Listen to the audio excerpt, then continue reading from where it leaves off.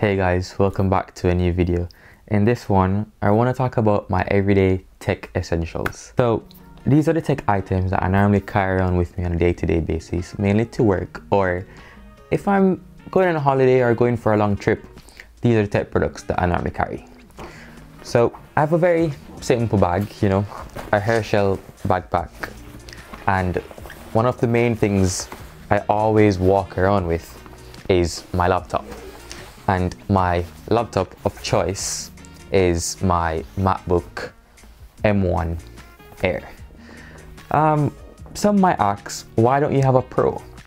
I bought the M1 Air when it just came out, and since then it's been really reliable and it's been my laptop of choice. I do want to upgrade eventually, and I'm thinking of going for an M1 14-inch, but right now it does everything I need it to do. The M1 Air has been just perfect.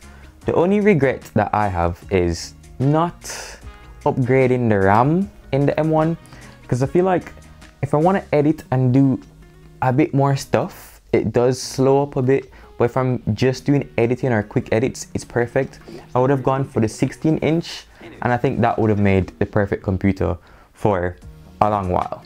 Eventually I'll upgrade, don't know when, but hopefully soon. Alongside my MacBook, more recently, I've been walking around with a Nintendo Switch.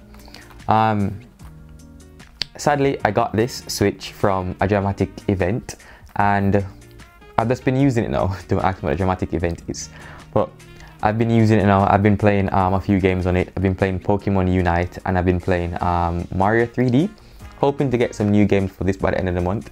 If you guys have a Nintendo Switch account and want to play some games together, definitely just hit me up. Let's talk about headsets.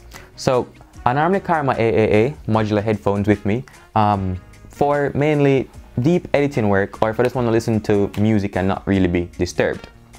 So I always have these.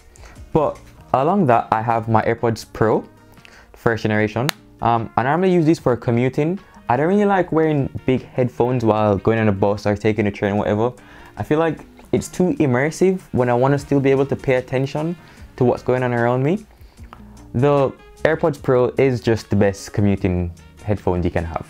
But in terms of doing long, deep work, I prefer to use the headphones because it doesn't cause that much air fatigue. So normally when I'm like doing deep editing work for work, or if I'm editing a YouTube video per se, I'd be using these to listen to my audio qualities.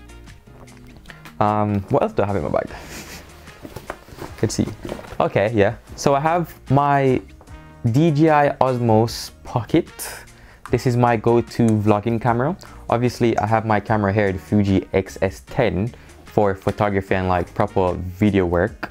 But if I want to be discreet and just get, a few short clips, then I'll use my Osmo Pocket.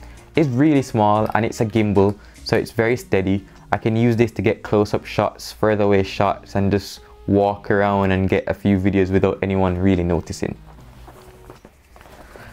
And other than that, I also have what everyone should have, some form of power solution. So a power bank.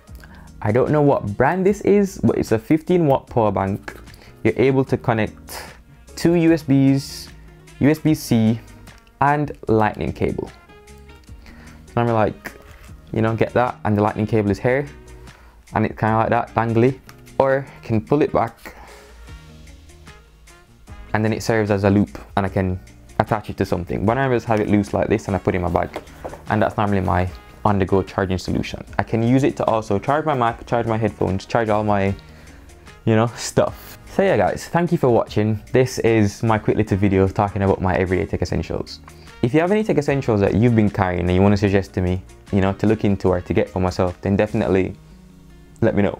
Or if you have any questions about any of the tech essentials that I have, like for example, so you want to see the Osmo Pocket's video footage, or you want to know how much anything costs, just let me know. But I'll link everything down in the description below. But yeah, that's pretty much it, and thank you guys for watching. I'll see you in the next one.